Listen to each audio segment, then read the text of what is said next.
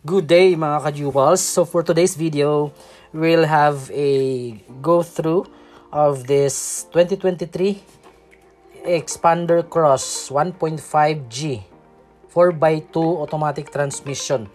Basically, this is the two-tone variant, more or less the top of the line of Xpander. Okay, so before we'll start, if you are new to this channel, please don't forget to like, comment, and subscribe, and paki-hit the notification bell para ma-update ka din sa mga bagong uploads natin. So before natin kukunin yung specific details, ikutan muna natin yung sasakyan.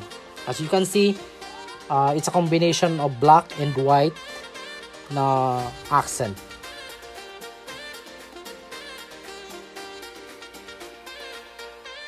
Alright, at the back portion of this vehicle, you can see there different accessories like yung fender na connected din dito sa likod, no? So meron ditong continuity of the design as regards to the cladding or tinatawag natin na fender, starting from the front grille going down to the sides of the wheels and up to the rear portion of the vehicle.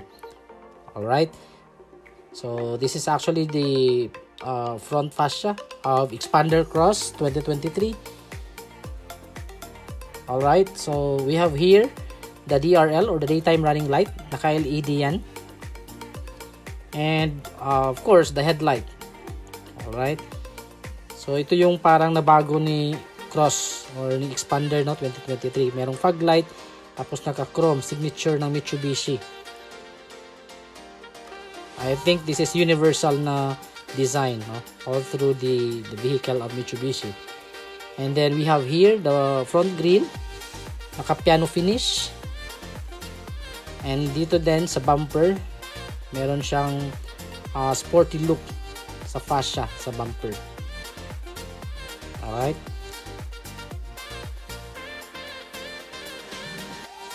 And for the side mirror, naka chrome finish, pero ano lang dito guys is hindi siya naka 360 yung camera. So mapapansin natin from the rim size niya is 17. Alright, tapos meron ditong slim fender, so from the fog light connected dito sa gilid, and meron tong continuity, no, up to the back portion. Alright, dito connected yan dito yung design until doon sa likod, which gives more beauty then sa design, which is meron siyang continuity kumbaga.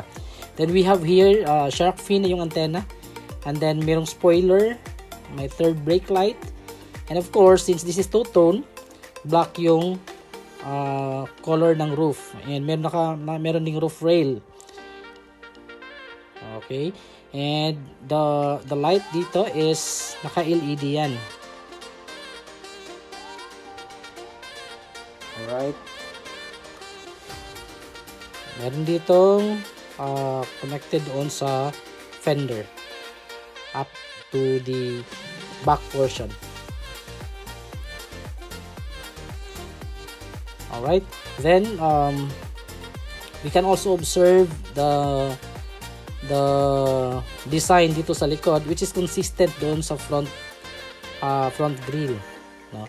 Meron ditong camera, backup camera, and then Mitsubishi emblem, and the reflector yan. This is actually consistent yung design dito sa likod, same din doon sa front. May consistency yung design both sa front at saka sa back portion. So naka-chrome yung handle, and then of course keyless entry. So dito naman naka-piano finish, and then dito tayo sa cabin, makikita natin dito naka-leather yung siding natin. Okay, sidings natin, pero fully automatic yung driver side, pero all power naman. So lock and lock, So naka-leather the this Xpander Cross. Napakaganda ng quality ng leather. Pero of course, manual pa yung adjustment ng upuan. Both sa driver at saka sa passenger side. So dito tayo sa steering wheel. I believe there's no changes, no? Doon sa previous model, and same with other models, no? Merong controls dito like hands-free control, cruise control. And this is actually the perspective, no, of the dashboard information display about the vehicle. So with this point, pinaandar natin yung sasakyan. Tapos napaka silent ng engine, no? Nandito yung controls ng console, no? Sa control sa air condition, mode ng airflow, no? Dito sa loob ng cabin. Alright, so we will try to turn on the air condition.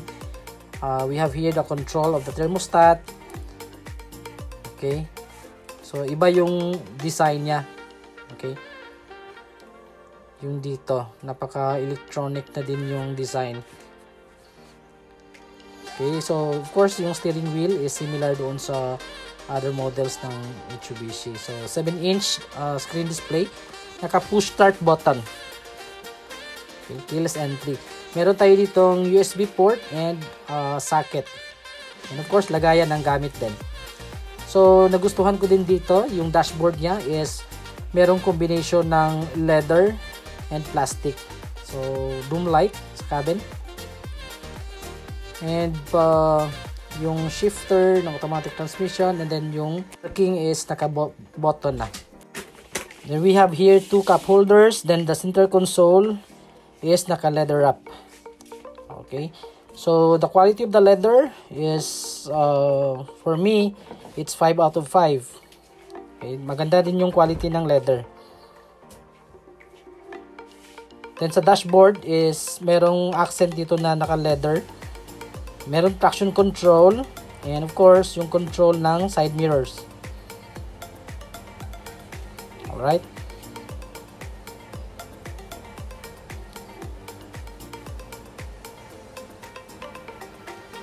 so we have also here cup holder on the driver's side, and also sa passenger side, and also sa second row, both sa each door meron na din cup holder sa cabin.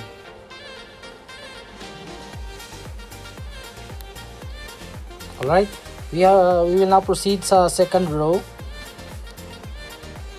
So same pa din, merong cup holder dito, tapos naka leather yung siding, tapos naka chrome yung handle. Ayan, may cup holder. Tapos yung maganda dito talaga lang sa Mitsubishi, no? I believe Toyota also improved their design dito in terms of folding the second row and the third row. Naka-flatten na lahat, no? So in which mas marami kang gamit na pwedeng maipasok kasi flatten na. So for the dashboard perspective, nagustuhan ko din yung design, no? It's very excellent for me, and medyo nag-improve na yung design, and consistent din yung design, no? So merong packet dito sa likod, both the driver and passenger, and we also have the aircon vents, 4 na aircon vents dito, and the AC control. Okay, hindi pa siya naka-dial type pa siya. Hindi pa siya naka-push button yung aircon control. So meron cup holder dito sa center console, naka-leather. Alright. So yung leather niya is a combination of this, the color of this is gray, dark gray, and then my white stitching. So merong ano dito, ports type C and USB port for charging your gadgets like cell phones and other gadgets. So dito tayo sa likod.